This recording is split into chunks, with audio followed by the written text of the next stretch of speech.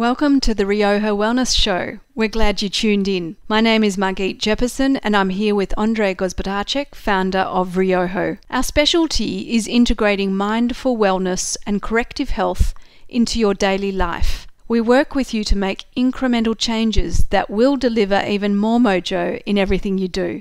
We work on your total health through effective nutrition and targeted exercise. Typically, this improves emotional and physical issues and leads to much more energy, a fit and healthy body and mind, and in general, just a much more abundant life. One of our things is that if your body is more in balance, you feel better. And if you feel better, you have more energy. And if you have more energy, everything around you works just that little bit better, delivering improved results. And that's what we mean by a much more abundant life. We see Rioja Wellness as giving you a secret for amazing health and wellness. Those in the know have changed their lifestyle and have the results that stick. This is what we want for you. We are just about to start the episode for today. It's on a specific wellness issue that we see in our community every day. It may just help you or someone you know on some level. And at the end, I'll be here to give you a little bit more information about Rioja. In the meantime, let's get into this episode and we hope you enjoy.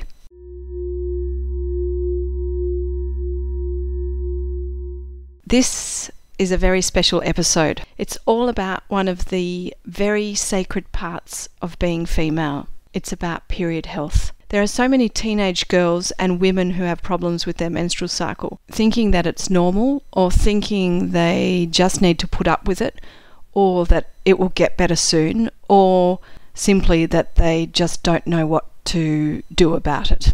And then there's other women that would say the symptom isn't so bad that they need to go and see someone about it, but it's uncomfortable every single month and it's just something that is part of their makeup. We've been looking forward to presenting this episode for a very long time and it works in conjunction with our period health program. What we decided to do today is to break the episode into two parts. So this is part one and we highly recommend that you follow up on part two when it's shortly released. Now without further introduction, let's get into this episode and start with the first question. How common are period problems in the community based on your practice? I see quite a few of them, but they come up in two ways. The women with menstrual difficulties appear in the clinic with menstrual problems in great pain and discomfort. They're usually extreme cases. And the other category that appear, people with, say, back trouble or some difficulty like that, and I will mention that usually this kind of issue is accompanied by menstrual pain. And they would say, yes, I do have trouble, but I thought that was normal. There's this whole other category of people that have been misled into thinking that having some kind of discomfort every month is normal.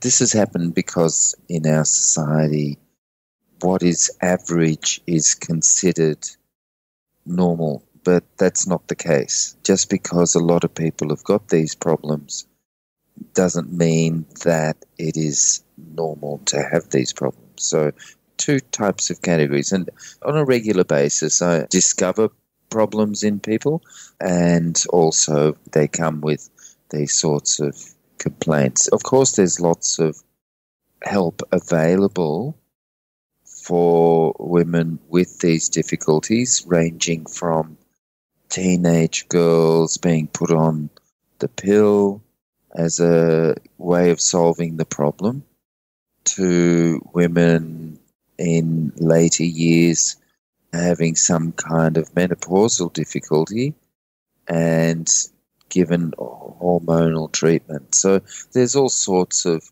ways of dealing with it, not all of them effective, and some of them actually make the problem worse in a different way.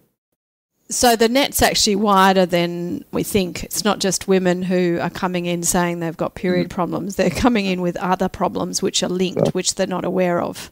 Absolutely. So you've got, say, early years in a woman's life and they feel discomfort and they're told it's no big problem and that a lot of people have this trouble, which is kind of true, and they're put on some medication. This unfortunately leads to bigger problems later where we end up seeing the sort of people that I see most regularly with menstrual problems, which is they've got some kind of fibrous issue, they've got growths in their abdomen because the whole system has been shut down. The medicine type approach is where you're given a particular kind of chemical on a regular basis to suppress functioning in the uterus, and then that leads to some kind of stagnation. Unfortunately, the end result can be some kind of deterioration in the organ.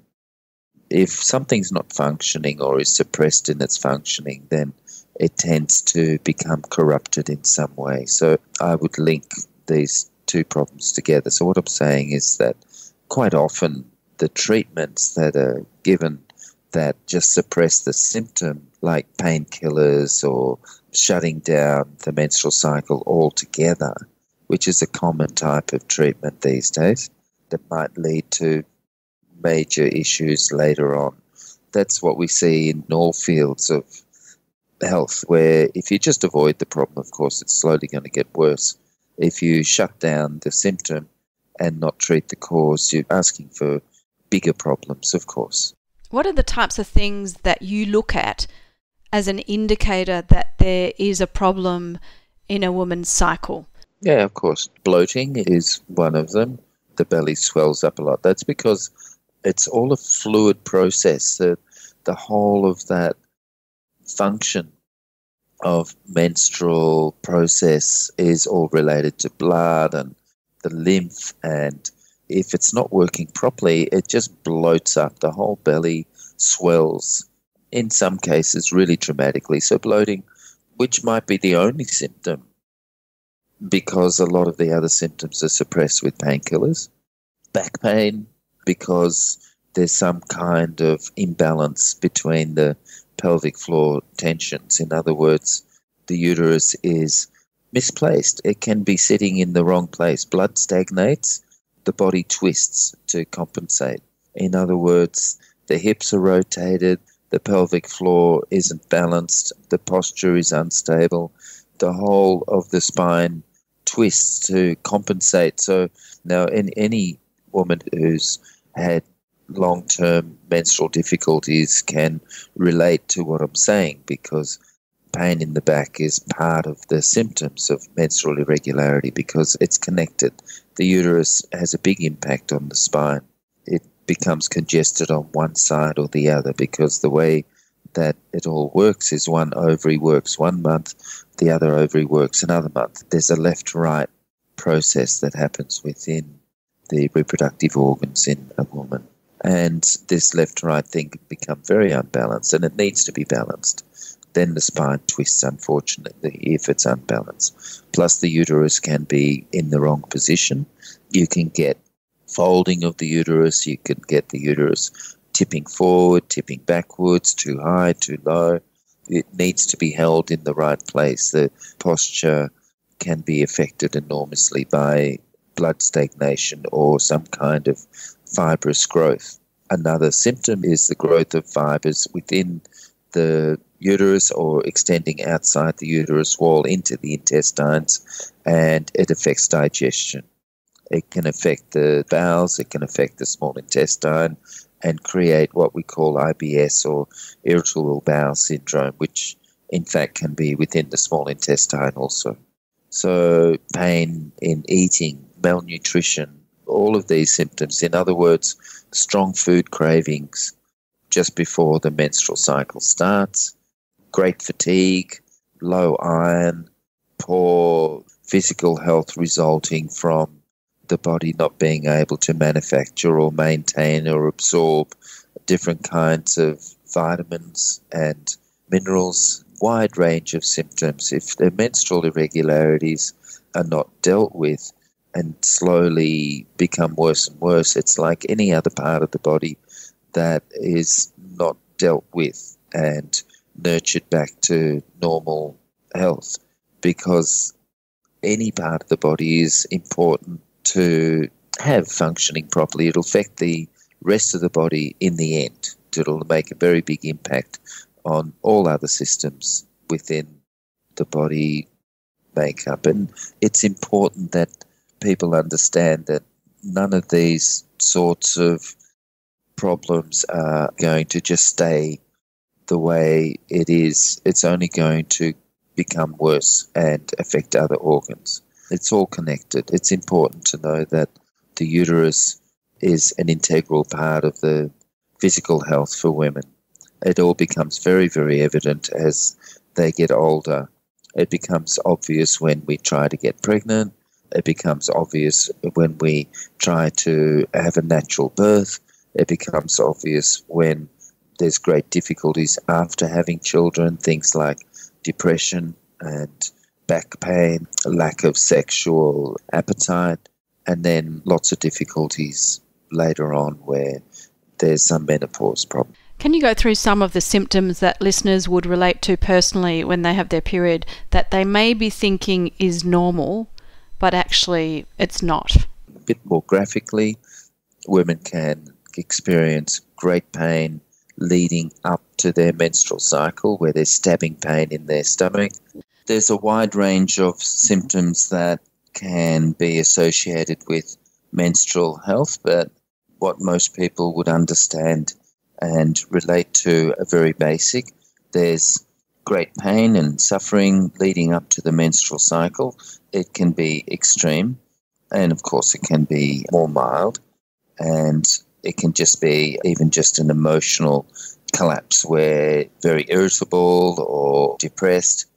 That can last for a few days leading up to the menstrual cycle and go through the menstrual cycle, and even some mania can happen, but generally the opposite, where there's a very flat time there. Some mild flatness is normal, of course. Great fatigue is not normal.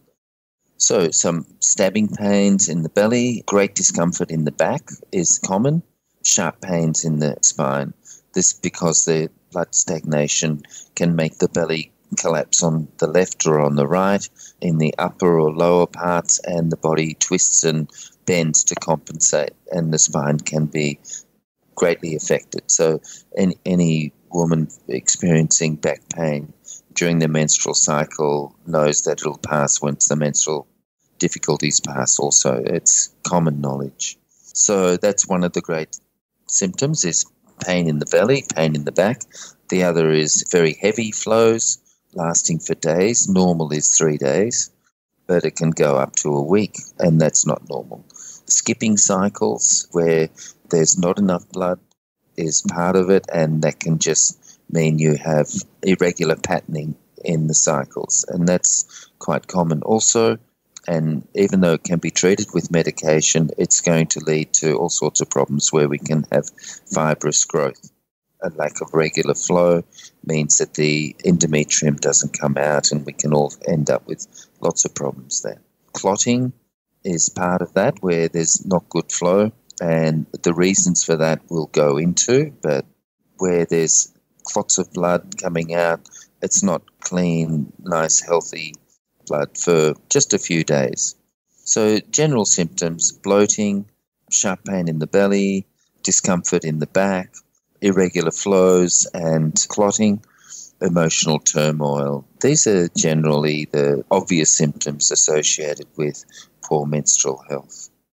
And what about things like bodily functions, such as constipation, poor digestion, bladder issues, that sort of thing? Does that come into it? The menstrual health is directly connected with other organ symptoms. It can start with bladder functions being unbalanced and overtaxed by an unhealthy diet or poor posture, some sort of infection, and that can then lead to menstrual problems. And it can be the other way around. So as a general rule in natural therapies, we understand that everything's connected. You can have bowel problems that lead to menstrual health issues where you're not absorbing your iron, and it's fairly common knowledge that poor iron levels can lead to menstrual health issues. If you've got problems with your menstrual health, it can lead to bowel problems where from some sort of fibrous growth, the endometrium can grow outside the uterus and affect the bowels. That's one of the things that can happen. So it can go one way or the other.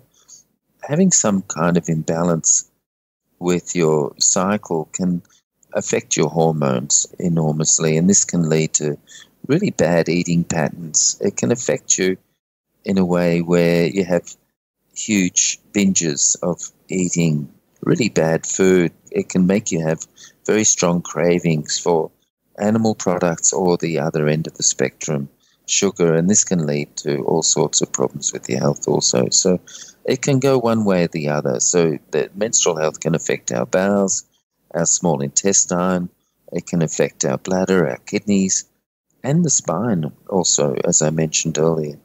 Poor menstrual health can lead to very bad posture because the body tends to twist and tends to fold forward a little bit over the discomfort. We tend to protect the area that's difficult, and the spine will bend and twist a little bit to compensate for the problems in the front, in the belly.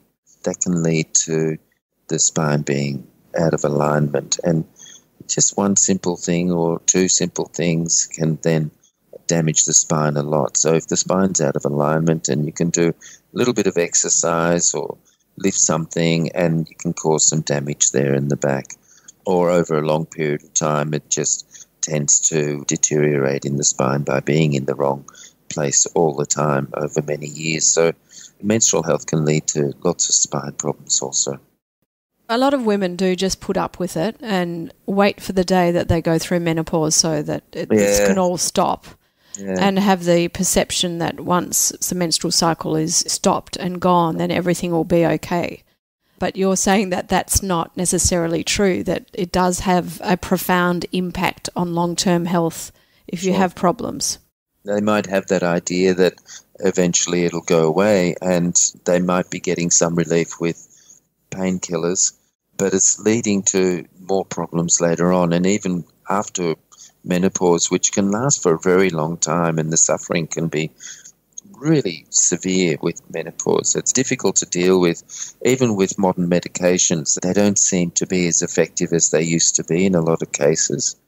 And even though they're refining the process more and more in treating menopause, it doesn't seem to be keeping up with the deterioration. So what's happening is that the treatments that are being used for women's health, menstrual pain and different issues associated with it, in some ways becoming more effective because of the nature of that process of becoming more effective. It's suppressing the symptoms and creating more problems with menopause, which on the other end they're finding more difficult to cope with. So even if we avoid to some degree the symptoms and wait for menopause to solve them for us, it's actually not a good way to think, because you're going to have lots of troubles, years and years of discomfort and irritability and anger, and makes everyone unhappy around you also.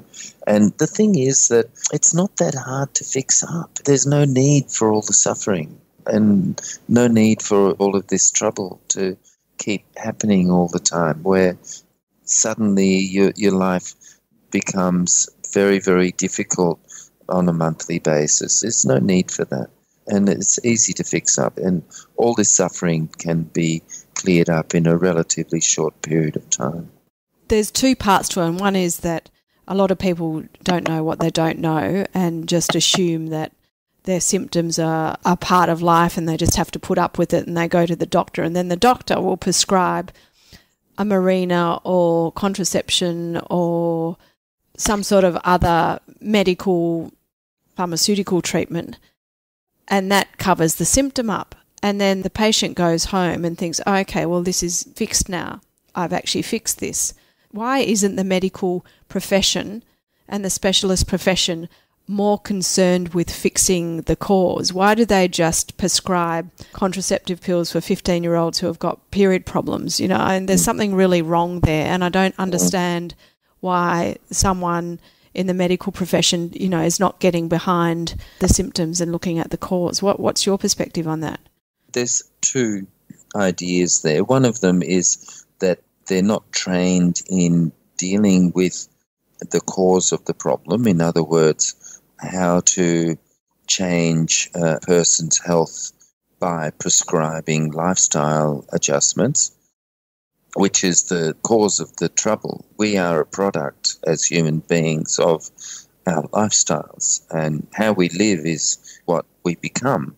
It's a lovely thing the other day someone told me, which is that when we're young, we have the face that God gave us, and as we get older, we develop the face that we've made, which I think is a lovely testament to how we are as human beings. You can start off all bouncy and well, but even in your younger years, if you're not doing the right thing as an adolescent, you can lead to severe problems in puberty, later on in menstrual health, right throughout a woman's life. And there's really no need for it if we understand the cause of the problem. So one of the biggest parts is, I think, for the medical profession, they are not trained in treating the cause of the problem.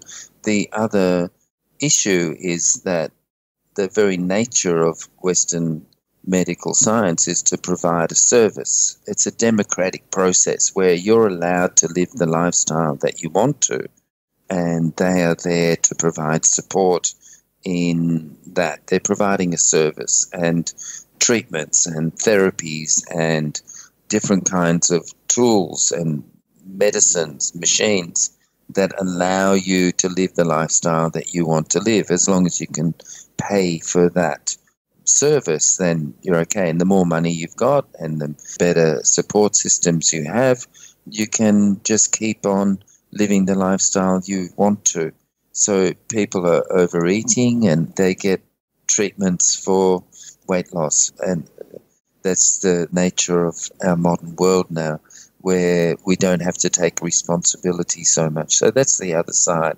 Of course, a lot of people don't know how to deal with the cause, and they would be very grateful to be able to know how to deal with the cause of the problem, because the service that is being provided is not being effective. I mean, it would be great just to take a pill and fix all the problems, but in the end, it doesn't really work, because the nature of life is that we need to deal with the cause. You can't just keep covering up the symptom. There's two sides to it. Pain and discomfort is nature's warning saying you are doing the wrong thing.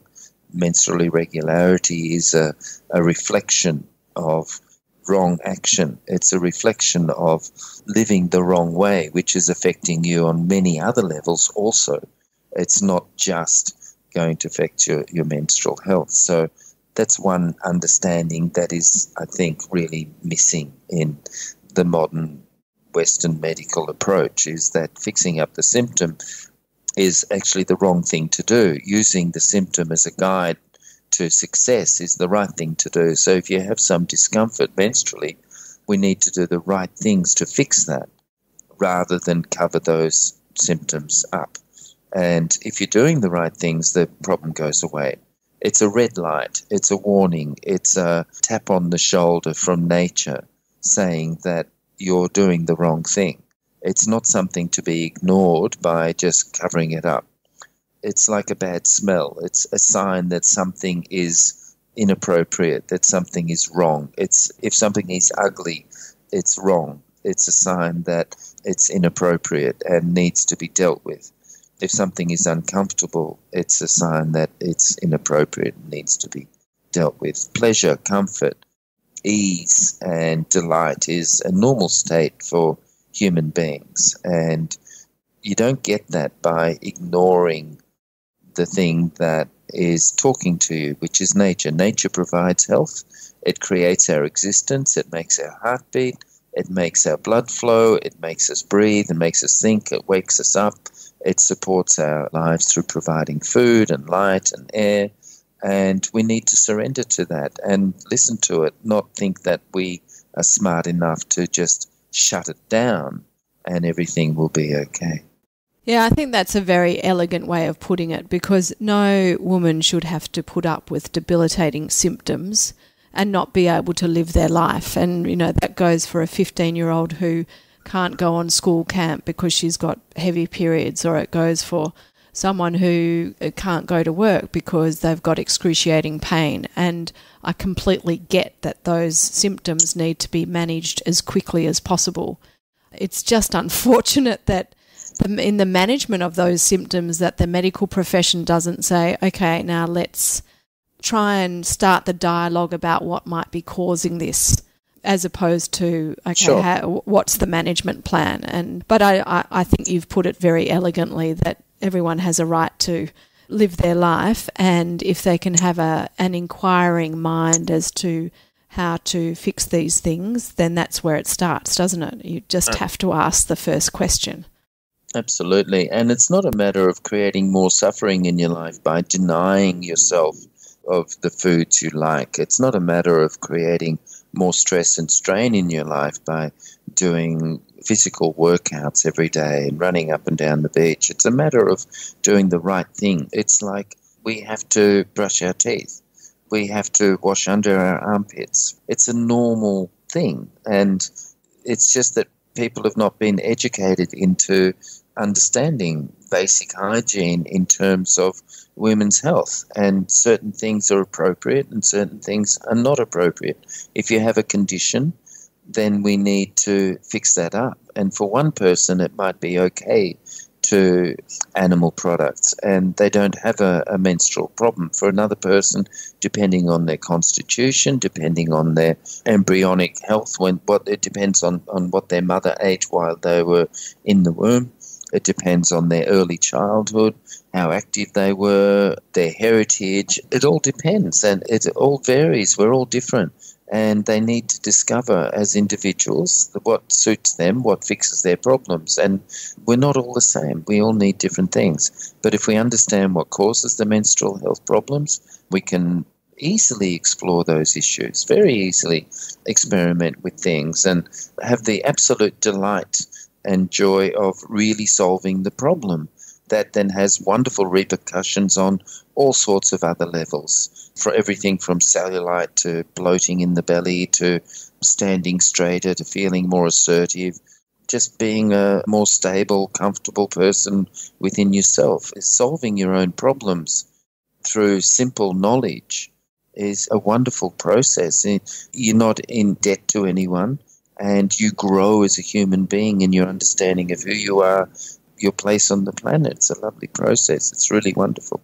Leading on from that, what do you think are the top 3 things that cause menstrual issues? The number one is diet, which is what women turn to solve their problems automatically. I don't think any woman who's got menstrual health issues would argue that they have cravings. Food is directly linked. In other words, the manufacturing of blood within the body, the maintenance of pH level. Nutrition and blood are directly linked.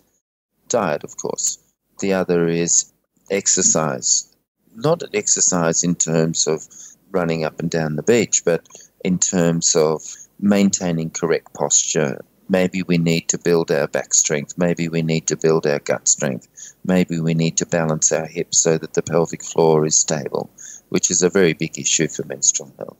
So exercise in terms of just maintenance, simple little things that one should do. You'll see it in different cultures. Our culture has lost this sort of idea that intellect, health, and wisdom are all connected. The ancient world in our history is deeply understanding of that very simple idea. In fact, the word gymnasium is still used in Europe for high school. The ancients knew that physical health and mental health are directly connected. So just that simple thing of maintenance based on exercise, that's really directly connected, I think, to menstrual health also. And the third thing is knowing that the breath is really important to maintain our simple ideas of menstrual health, where deep breathing and maintaining stability. In other words, that allowing the diaphragm to move all the way down into the belly. This is something that has to be done consciously.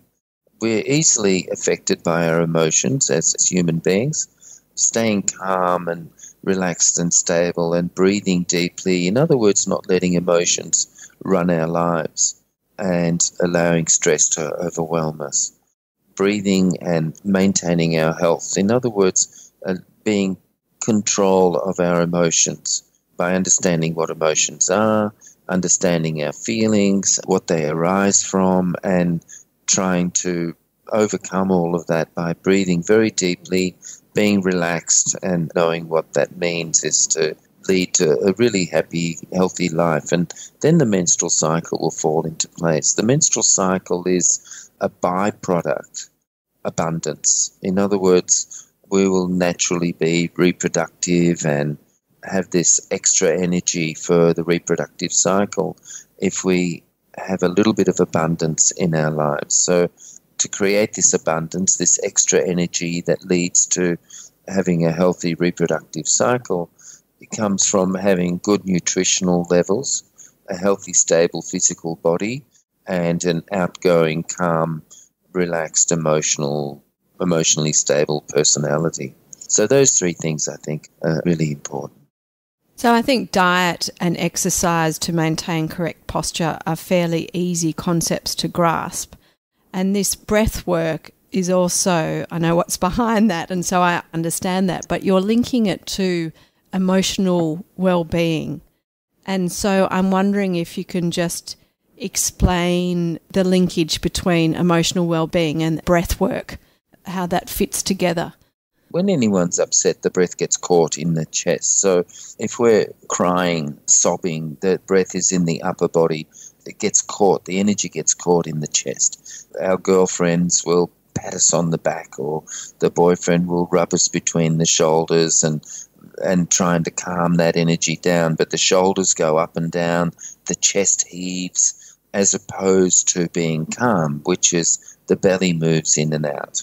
So maintaining an emotional adolescent or immature, underdeveloped state, maintaining an emotional childish behavior is going to lead to poor health menstrually. The menstrual cycle and reproductive health is an adult thing. It requires energy in the hips. It requires energy and functionality in the lower belly, warmth and blood and strength.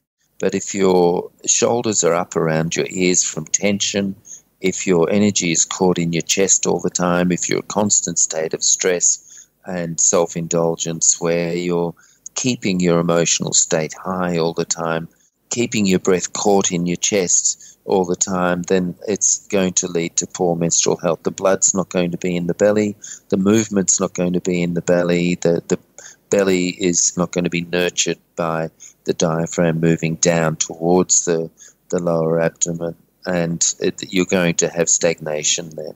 So the shoulders get tight, the lower back gets tight, the belly gets tight by us not standing up straight and breathing deeply. So it might seem like a little thing if we look at ourselves and other people that we know. If they're in a constant emotional state, no one wants to be with them, really. It's a normal thing for us to back away from people who are constantly emotional and difficult to be with. On the other hand, people who are welcoming, forgiving, generous, extravagant with their love, then they're going to attract people much more easily and going to have people wanting to be with them on a permanent basis. They're going to, of course, attract people to have children with them. It's a normal thing. People who are a little bit forgiving, people who take a slightly religious attitude towards their lives where they're generous and forgiving to other people around them and try to not always blame everyone for their emotional state and try and take some responsibility. I mean, the simple idea is, we all know this, is that if you breathe deeply and go for a walk and think about it for a little while, that you'll feel a lot better. That breathing deeply is a really good way to go. And of course, things like alcohol and marijuana and sugar and chemicals, they're all going to make us emotionally unstable. The Greek word for the uterus is hysterium. We've developed the word hysteria from that, of course. If we can make the uterus healthy and strong by breathing deeply into it, we feel more emotionally stable. On the other hand, if you maintain your emotional stability by breathing deeply into the belly, then you actually heal the uterus. You're going to help heal it. Of course, that's not enough in a lot of cases. The vast majority of our issues are diet and physically related, but part of that process is connected to our emotions, on not letting them overtake us, not letting ourselves be overwhelmed and take responsibility for our emotional state. It's a difficult path, and it's a constant thing to deal with on a daily basis, but it's absolutely necessary for basic menstrual health, is to learn to be calm and relaxed and breathe and keep our energy centered lower in our bodies and not let it rise up and choke us with emotions. I think there's a lot in what you just said, but one of the things I picked up was healing the uterus is a very important thing, and I think also connecting to the uterus as a very important and beautiful part of the female body is something that a lot of women don't necessarily think about very often. There's a very big disconnect between what's going on in the reproductive system and what goes on in the head. I think the heart is regarded as a vital organ and the liver is regarded as a vital organ, but there's not too much chat about the uterus being regarded as a vital organ. So I think healing the uterus is such a beautiful concept. Sexual health is part of it, of course. If we travel the world and meet different people and really get to understand different cultures, we'll see that human beings in different cultures have very different attitudes towards menstrual health and menstrual cycles and sexual health. Very, very different, where different religions have imposed themselves on different parts of the world and created all sorts of disconnects with the sexual health and menstrual health, and other cultures don't have those disconnects. I don't think there's even a word for menopause in some cultures. They don't have the problem. Or maybe they're developing them now because our culture has infused itself, infected these other cultures a lot now with McDonald's and Coca-Cola and all the rest of it. Traditionally, I believe a lot of cultures don't have these words anymore. These problems didn't exist. There's all sorts of different ways of looking at these things. Little world might seem like the whole world, but in fact, having very different focus in different cultures shows us that human beings don't need to suffer with these difficulties. Just a little change in lifestyle and looking at our history very quickly shows us that a lot of the modern problems weren't there, that a lot of our problems are manufactured. And there's no need for them. It's creating very big problems, not just on the menstrual health level, but also on the sexual health level, which are very connected. The menstrual health can, as soon as it gets a little bit straight and a little bit healthier, has repercussions on so many levels, not just emotional, but sexually also. If we regard the uterus as something that needs to be healed in this process, what kind of things were you talking about or thinking about when you mentioned that diet is one of the big issues that causes everything to get out of kilter? What type of foods specifically should be a no-go zone for women suffering major issues? When I talk about the difference between natural health and the real healing that can occur for people, and the only way that we can have real healing or health is to surrender to nature, which is where we come from. Modern science can only chop things up and try and stick them back together again. They can't actually create anything. The health and life comes from nature. We need to surrender back to that and understand the complexity of it and also the simplicity of it at the same time. Why I'm saying that is that when it comes to diet, we don't look at it the same way. We don't take an average and say, okay, everyone needs to eat this amount of meat and this amount of protein and that amount of carbohydrate and everyone should have this amount of minerals. It just doesn't work that way. Everyone is different. And when you're sick, it's very different to a healthy person. When you're 40, it's very different to when you're 80. When you're 15, it's totally different to when you're 25.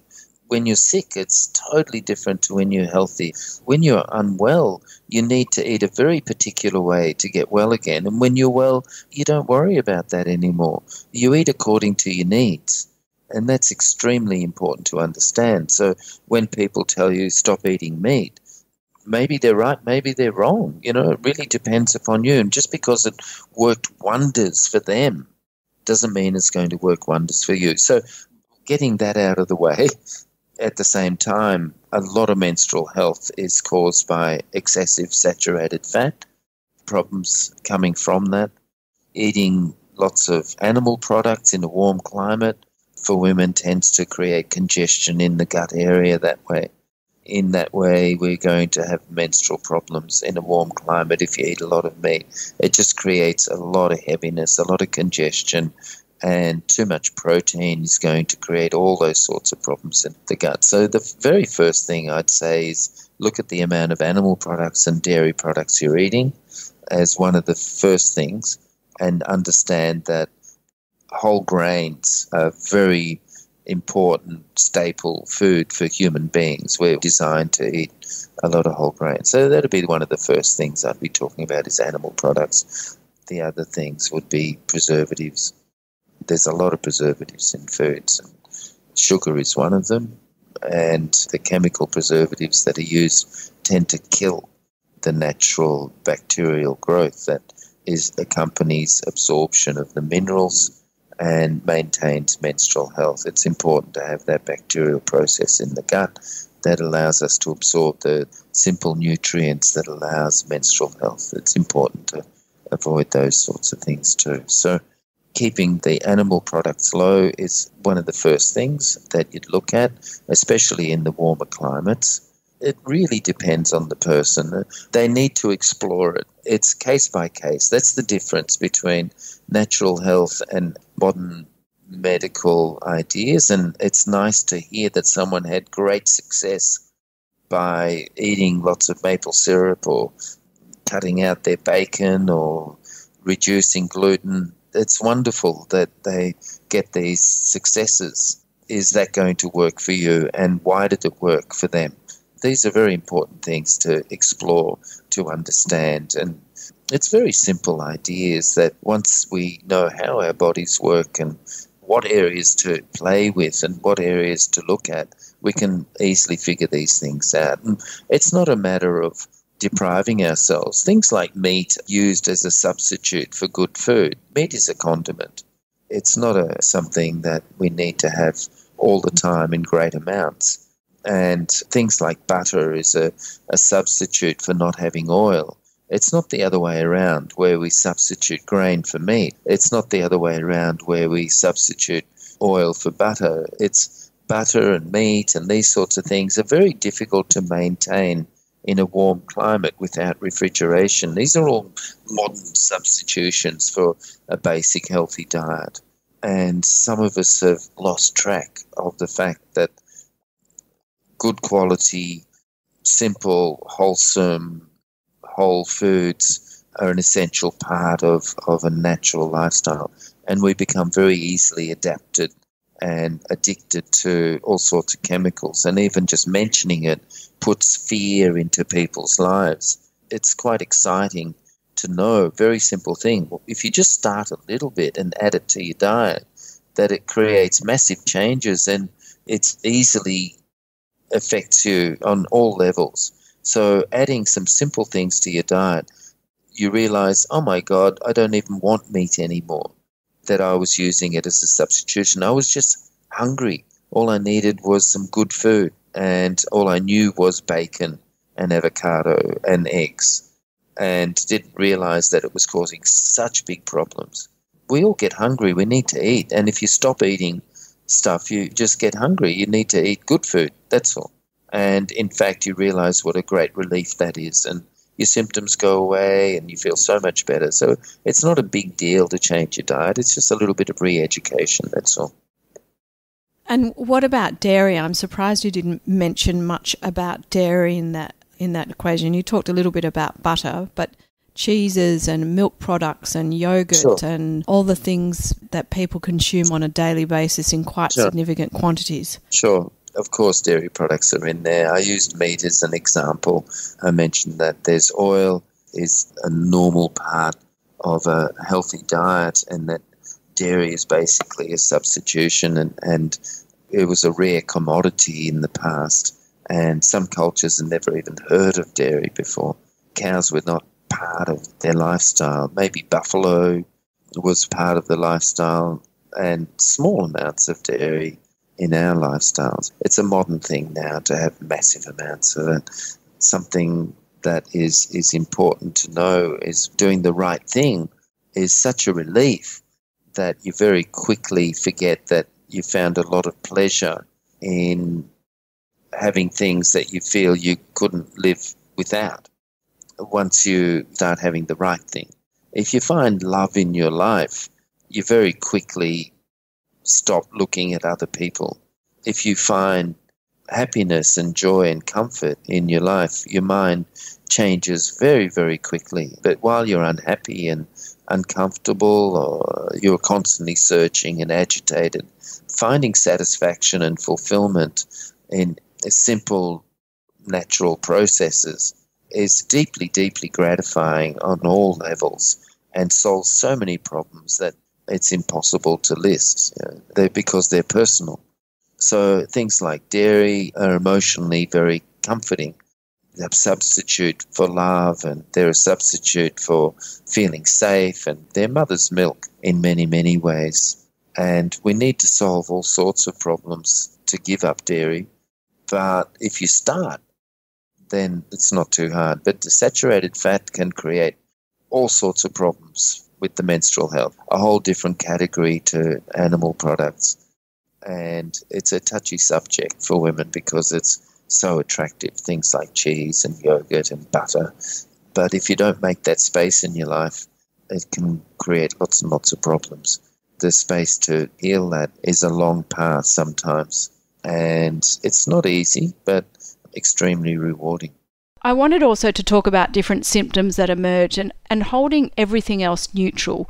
And I know this is very simplistic, but I really wanted to talk about the reproductive system as a fundamental base that every single woman has. And I want to explore, why do some women end up with different conditions, given that we have the same base? People who are suffering period problems, why don't they all have the same issues? Why do some people end up with endo? Why do some people end up with fibroids?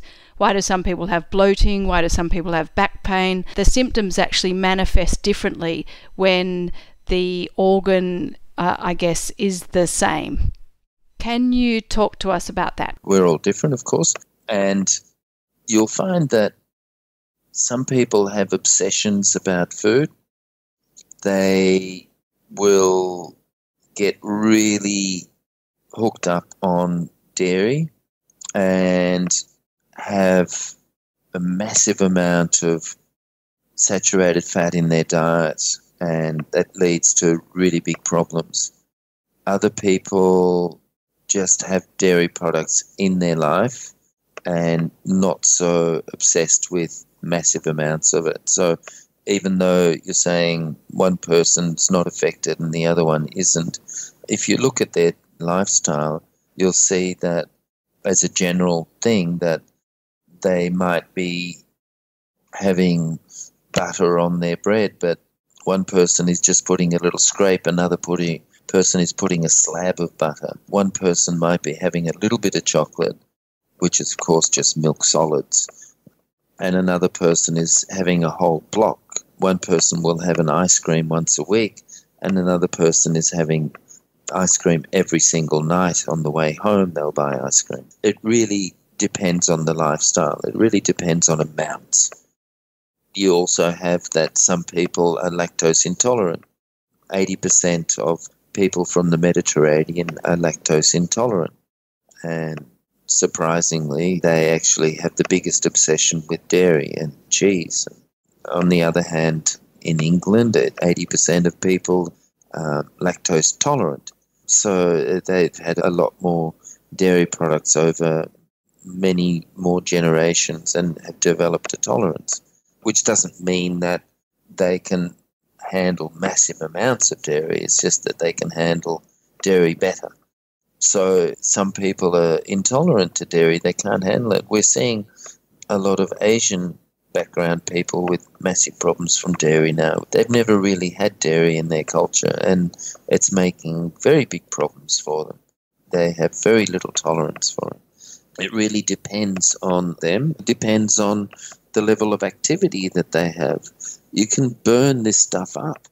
It's just a food nutrient. So if you're extremely active, very busy person, then you can burn this up. If you're working hard, walking a lot, maybe you jog every day.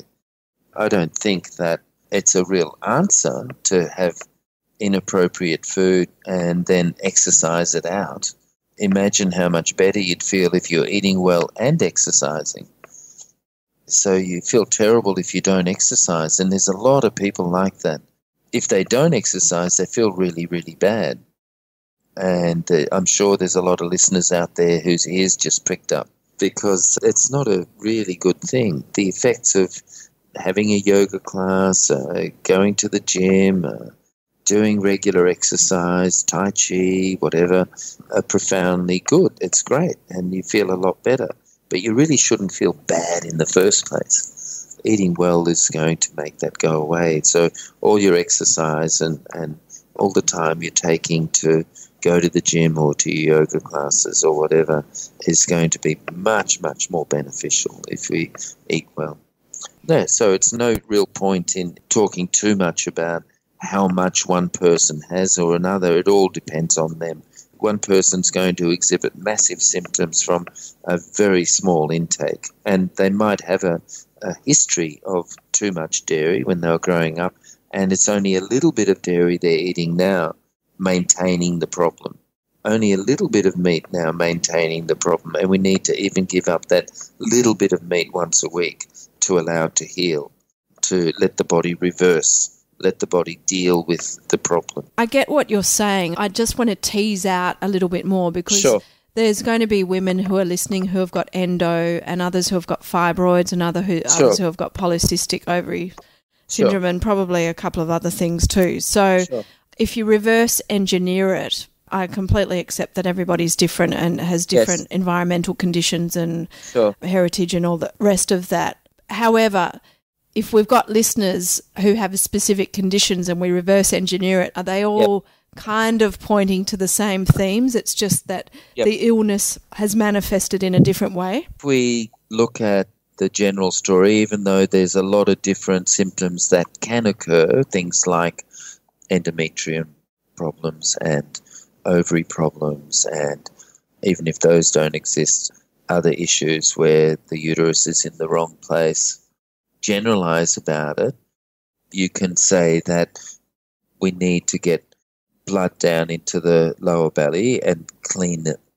We need to flush the whole system out. It's a good way of dealing with a wide range of problems. You can do specific things for specific issues, and you can treat particular problems like missing menstrual cycles, amenorrhea, and heavy blood flow problems by doing specific things like cutting out animal products and having a lot more vegetables and a lot more salads. And you can see specific symptoms and deal with it in specific ways. But the overall view would be to just clean the whole system out.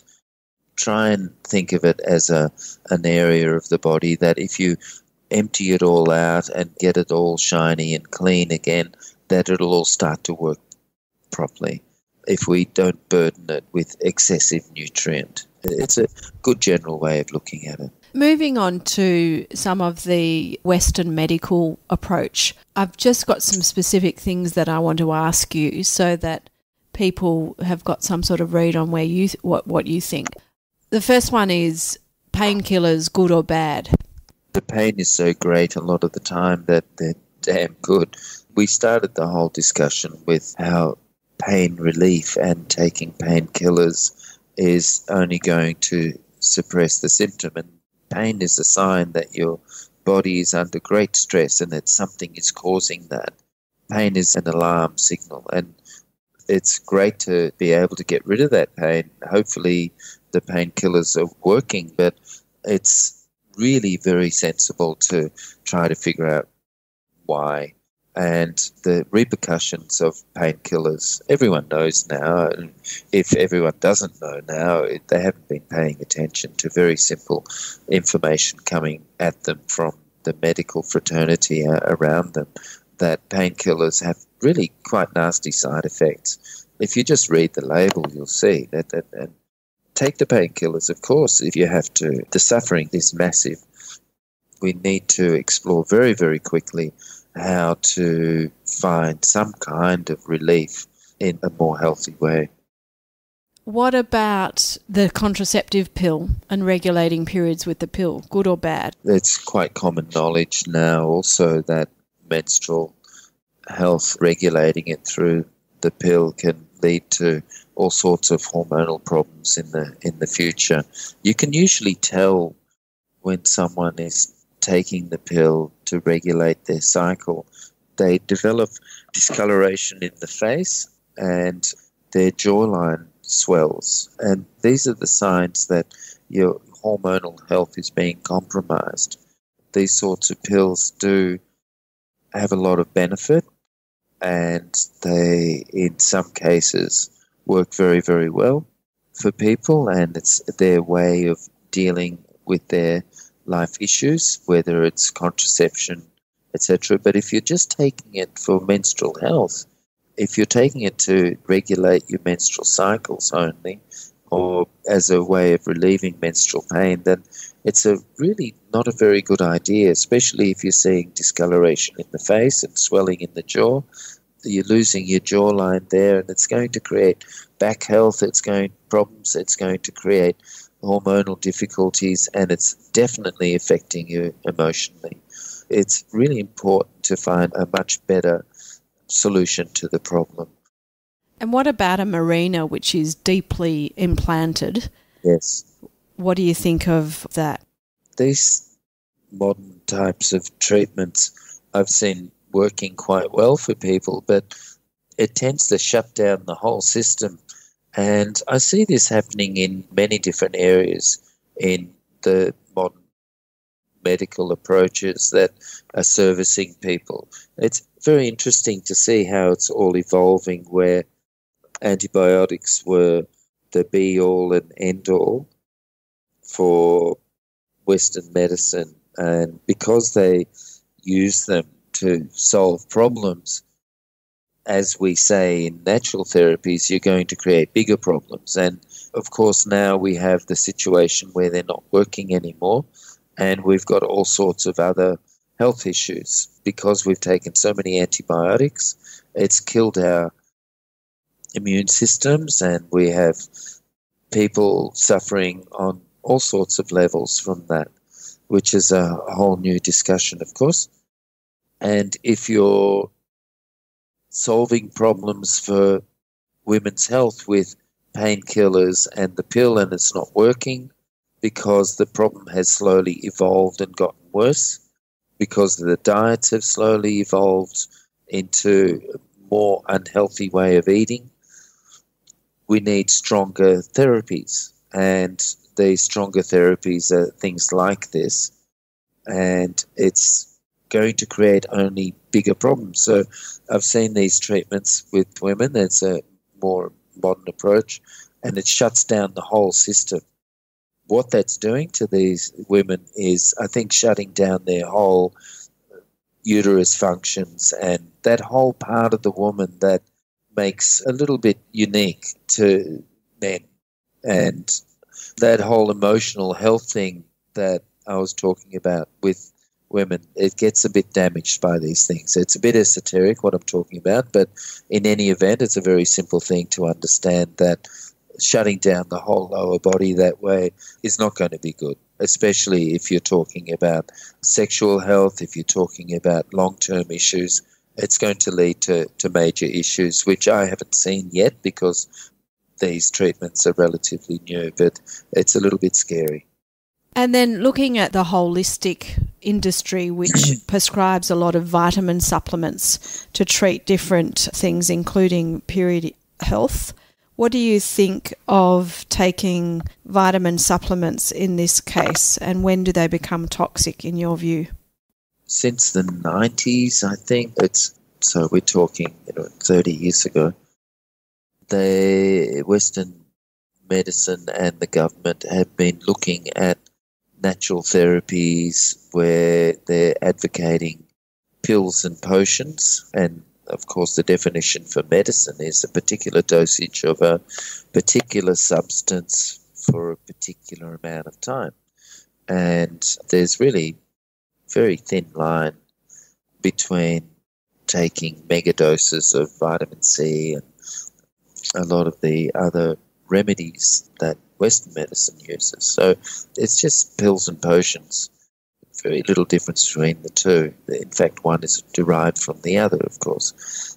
You're not dealing with the cause. If you're boosting your immune system with pills, if you're boosting your blood quality with potions, these remedies, as long as they're not causing problems, are useful.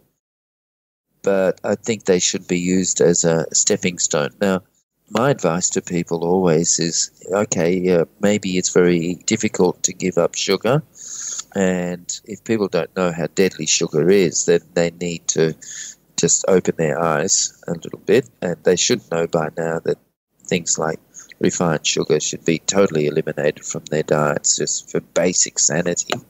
And they need to know that things like natural therapies where you're using pills and potions, it's exactly the same process where we need to look at our lifestyle and not just use different kinds of medications. It ends up very expensive, even though they're very effective and they're not maybe causing the side effects that some of the stronger or different ways of approaching health, where Western medicine is using very strong chemicals and natural therapies is using more natural remedies, vitamins, supplements and herbs and tonics. They're working a lot better in a lot of cases because they're not creating the side effects. A lot of the time they're doing very little, or on the other hand, doing a really good job but not dealing with the cause of the problem. We need to not just cover up our symptoms. When people come to me and I say, you've got to give up sugar, maybe they need to take herbal supplements for a while to get their body stable enough, their emotional state stable enough, and their mental stability helped create an ideal situation where they can eventually give up sugar. Maybe they need therapy to be able to do the real therapy, which is giving up sugar. So people know now that sugar's not good for them, but they don't know how to stop. They try and stop, but they need therapy to do it, like giving up cigarettes. Maybe they need therapy to do it. I mean, my approach is just stop and eat good food, but I know that people find that very difficult. So where vitamins and mineral supplements are available to us and different kinds of therapies are available to us, right from Chinese herbs to crystals to massage to meditation, and all very effective and very powerful. And they're not the answer, though. The answer is basic lifestyle. Combining the two might be the right way to go, especially because vitamins and minerals and supplements like this don't create a lot of side effects, which is a wonderful way to go. So still not an answer, though. Hysterectomies. So specialists often advocate a hysterectomy if the issue is so bad and nothing's working from a Western medical perspective. What do you think about this? If one of our listeners is being told that they need to seriously think about a hysterectomy, what advice would you give them in considering whether to go ahead or not? It's a common situation. I mean, a lot of the people that come to me and look at natural therapies in the whole, dealing with it because they've tried everything else and they're up against a brick wall. A lot of people are coming because modern Western medical processes have run out of options and they say this is all we can do. I mean, there's 1 million people in Australia alone, 1 million people that are suffering chronic pain. The painkillers don't work anymore. This is one of the situations that we've got now. They are told, well, the only answer is now that we implant a machine into you that shuts down your pain receptors. It's becoming science fiction on top of science fiction. It's really quite fascinating what's happening to us all. But yeah, they're told, okay, let's cut out your uterus. But this is the thing where we get people in saying they're going to cut my gallbladder out. They're going to cut half of my intestine out. This is a very drastic thing to do, is to just cut it out, where maybe they should explore other options next. And this is my dialogue that I have. I'm sure a lot of other natural therapists have also, which is to consider other options and give them a try first. That drastic approach is only there because tools that what modern Western medical science has run out. And there are other tools. I mean, there's simple things like fasting. There's simple things like changing your diet. There's simple things like taking some kind of herbs that maybe they should try before doing that. To keep on with the painkillers, to keep on with some kind of medication, maybe swap to more natural kind of medication, which it quite often works a lot better.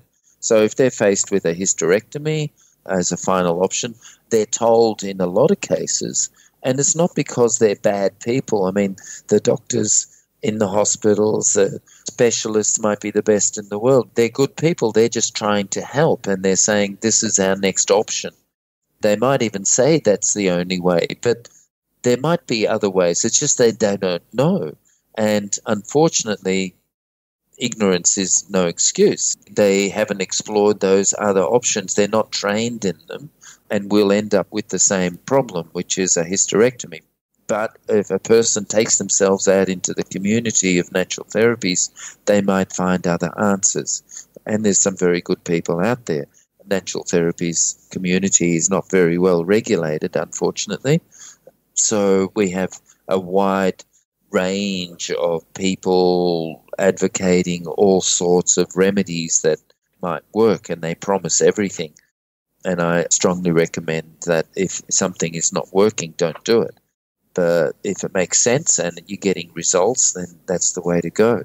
But if you're told to have a hysterectomy, what I say to people is let's try this first. And in a lot of cases, we can create relief very, very quickly. Long-term relief can take months with menstrual cycle problems because we need to get rid of physical obstructions in some cases. In other cases, we need to realign the spine. In other cases, we need to improve blood quality. It all depends. But some relief can be had really very quickly and hope regained. And once the pain is gone, there's no need for drastic approaches anymore, like a hysterectomy. And a lot of women have had great success where they're infertile, they've been told to have a hysterectomy, but in the end, they've gotten rid of their pain and gone on to have healthy, beautiful, wonderful children. And because of the difficulties they've been with, they've produced really healthy children, which is a godsend. So in fact, their problems had led them to a deep understanding of personal health and a very clear perspective on how to get a healthy pregnancy and how to deliver a healthy child and maintain their health afterwards and raise a healthy child also. Their difficulties were in fact a gift. If someone has had a hysterectomy to resolve their issues, and let's assume that fixes the symptom and not the cause, is that where it stops, or is there some other part in the body that issue could now present itself because the cause hasn't been addressed? That's a really good question. An example is removing the gallbladder as a way of dealing with severe symptoms from gallstones or something similar. And in some cases, the pain doesn't go away, it just stays there. Same with operations in the back. In some cases, it doesn't fix it, and you're given a percentage. When you're told to have an operation, you say, well, there's a 40% chance of this and 10% chance of that, because it's based on averages. And because it's based on averages, you're going to get an average response. So you're going to get an 80% success, where 20% of the pain is still there. This is a problem when it comes to that kind of approach, where it's not personalized and it's not very specific. So we're not going to get 100% result. That's the problem with this sort of approach of creating a solution from having a hysterectomy. Everything is connected. Cutting the gallbladder out doesn't mean that the poor old gallbladder that was in fact the burden for a very poor diet of having lots of animal products and then cold drinks afterwards and lots of pizza and then cold beer, and the bile crystallizes within the gallbladder and you've got gallstones there now. And cutting that out, now the liver is burdened and the problem continues on into the stomach. Now we've got small intestine problems and large intestine problems. The same with the hysterectomy. In fact, the uterus was bearing the symptoms. It was flooding blood because it was discharging. The pain in the uterus was because everything was twisting in the gut, and 1 month was painful, the next month was not so painful because one side was working, the other side wasn't. The left-right imbalance of the body now is becoming more extreme. In other words, yes, we've gotten rid of the problem in the menstrual pain by removing the uterus altogether, but now we're developing severe shoulder problems and eye problems. The one side of the head is working more than the other. We've got neck problems because there's pressure in one side of the head more than the other. Left-right imbalance is becoming more and more severe. Okay, we've removed the uterus, but now we've got severe pelvic floor problems where you lead all sorts of bladder problems, where chronic cystitis or bladder leakage all the time, and we have to wear a nappy, and that's leading to spinal degeneration because the acid levels are too high, mineral levels are too low, the bladder is not working properly. It's going to lead to all sorts of problems in the spine. In a lot of cases, I can only see more difficulties. In some cases, it solves the problem and we don't notice any other difficulties. Some people have nice, relaxed, comfortable lives, and just solving the symptom, it means that they don't notice other problems. You can drink alcohol and have marijuana as long as you don't have to do anything. You don't notice that you're very irritable and cranky all the time. As long as you just lie around and have everything done for you, it's wonderful.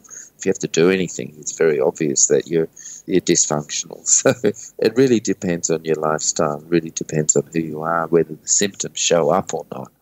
But it just allows the problems to continue, but they might not be as obvious and develop a lot later. And of course, the connection between the two is not obvious. Now you've got spine problems, now you've got shoulder problems.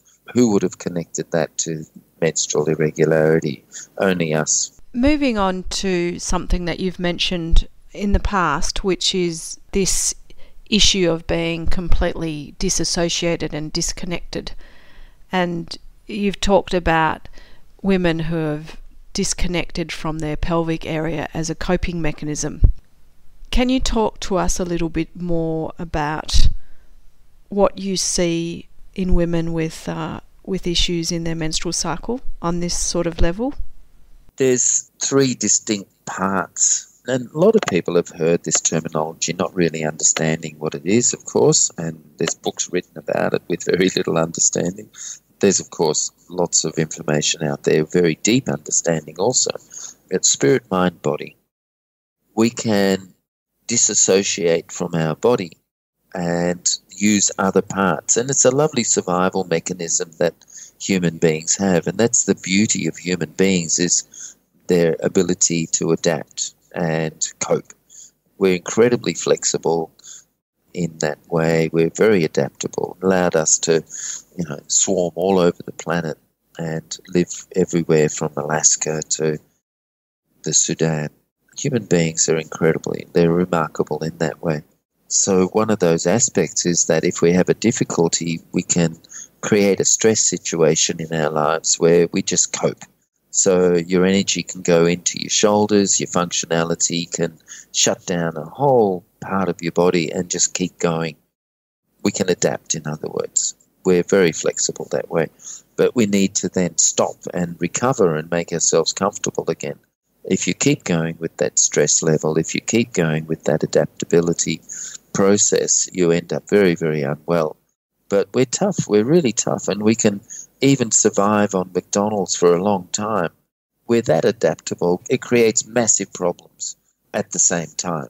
In our stress situation, our breath rate goes up, our blood pressure goes up, we have very anxious thoughts, we become very angry or very irritable or very focused and lose our ability to be generous and cope with anything or anyone. But it's a coping mechanism. So we can shut down the pelvic floor function. We can shut ourselves away from the lower body. The hips stiffen up. The lower back stiffens. Our posture rounds. The lower back pops out the back. The neck jams. The chin lifts up. We can just assume that posture for 10, 20, 30, 40 years and cope. Everything that is not related to stress is difficult. We put ourselves into a stress situation. We look for stress around us. We create stress around us. We're not comfortable unless we are in a stressful situation. I hope that's not too difficult a concept to grasp, but if you're in a very difficult position and your environment is very safe and comfortable and warm, we're not comfortable. Something is out of balance there. So we either relax, which we can't do because we've created a set of circumstances in ourselves where we've shut down the whole lower body. So we can't relax and enjoy. So what we do is create problems around ourselves and create difficulties around us to make ourselves feel, in a way, comfortable. I wanted to create a slightly bigger picture than the question you asked, but just so that people understand that the repercussions of living a lifestyle where you've just shut off your whole lower body.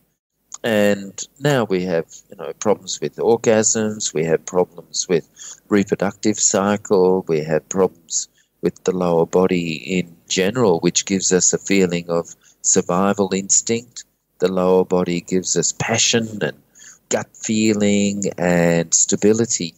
So the end result is feeling very anxious, very worried all the time, angry and stressed and lost all our intuitive ability. And then we're only very logical and very reasonable all the time rather than being passionate and unreasonable and more childish in nature. We can lose all of that if we shut down that lower body.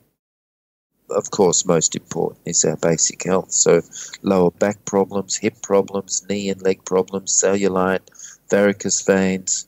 Shutting down the lower body that way to cope is not really a very good solution in the long term.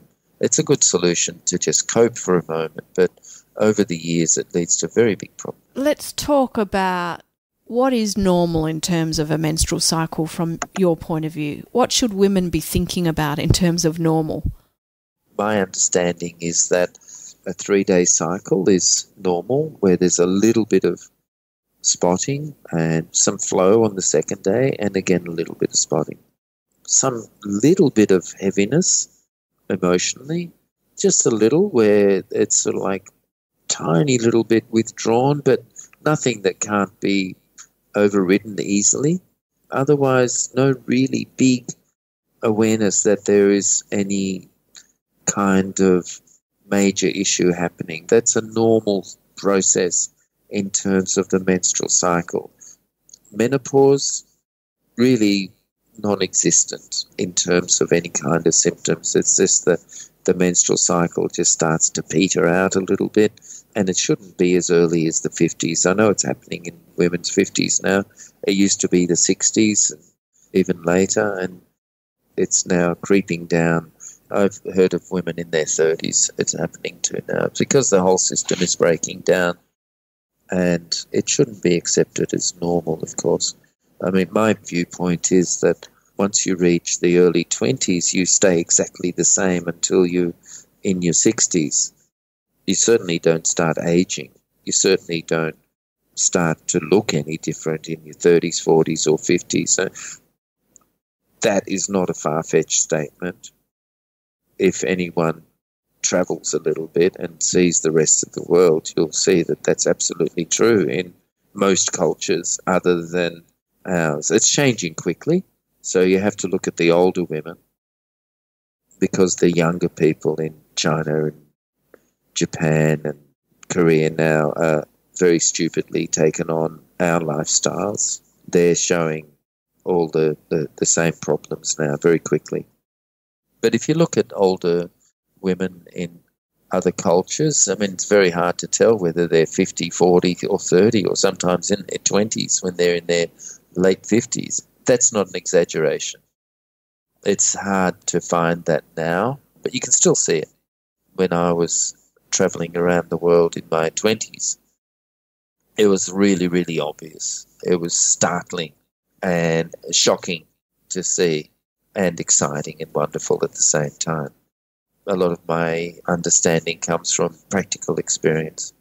Normal health in terms of the menstrual cycle, which to me leads to no stress and calm, relaxed beauty that comes from that feminine softness, and of course health in terms of the lack of stress. I mean, you can put up with a lot of stuff, but it doesn't mean that you have to.